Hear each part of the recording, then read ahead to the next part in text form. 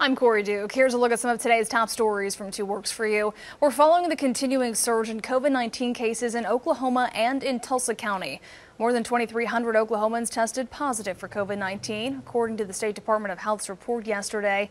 376 of those new cases right here in Tulsa County, where 3,400 cases are currently active.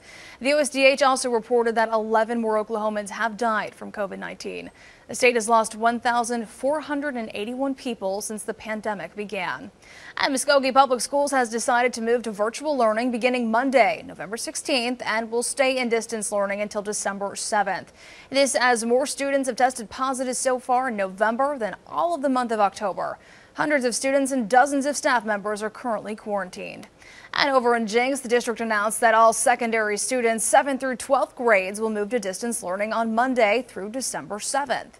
And this morning, Broken Arrow police are looking for witnesses to a shooting that sent 2 people to the hospital with life-threatening injuries. Police say this happened just after 8 last night near the McDonald's on West Albany and South 145th East Avenue. If you have any information, call the Broken Arrow Police Department. And Governor Kevin Stitt joining a group of state lawmakers calling for an investigation into the state's Department of Education. This after an audit shows that Epic Charter Schools owes millions to the state treasury. Lawmakers want to see if there's anything else the department missed.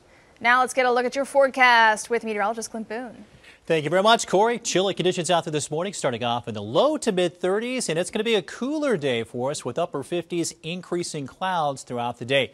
Rain chances pick up later on tonight, heading into the overnight hours, but it will be windy and warm tomorrow afternoon at 73, 60 for Sunday, and then a dry stretch for weather next week. And that's your headlines. I'm Corey Duke. 2 Works for You.